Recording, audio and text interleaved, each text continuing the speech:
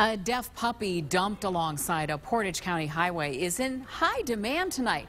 The story of Kara, an adorable Jack Russell Terrier mix, continues to touch our community. New at 6, News Channel 5's Bob Jones tells us there's no shortage of people who want to give this pup a new home.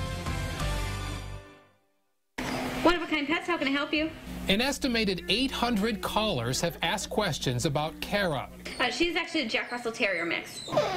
Likely the most popular puppy in Ohio. She's still available for adoption. We're accepting applications at this time. We first met her last month after a callous person left the adorable puppy out in the cold in a shoebox next to a Brimfield Township highway. She had a hairline fracture in a front leg, open wounds, and she's deaf.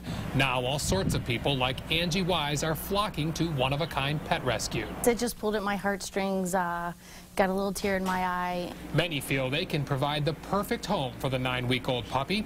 Angie feels a connection because she's a sign language interpreter and says dogs can learn too.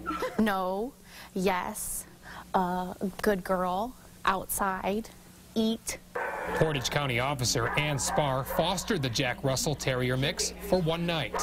She's a sweet girl. She's just a sweet girl. And then hooked her up with One of a Kind. I just hope she gets the best home possible. Maybe a home with some other dogs or kids to give her the love that she deserves. To think that this puppy was disposable by somebody or to somebody is just not, it's unfathomable to us. Georgette Thomas says dozens of people are filling out applications, hoping to adopt Kara. We want her to go to a home where there are other dogs, because dogs learn from dogs and she'll mimic good behavior. The hope is the playful puppy will find a new home within a week.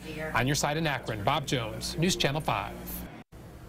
Well, Brimfield Police Chief David Oliver says animal cruelty charges will be filed if the person who dumped the puppy is identified.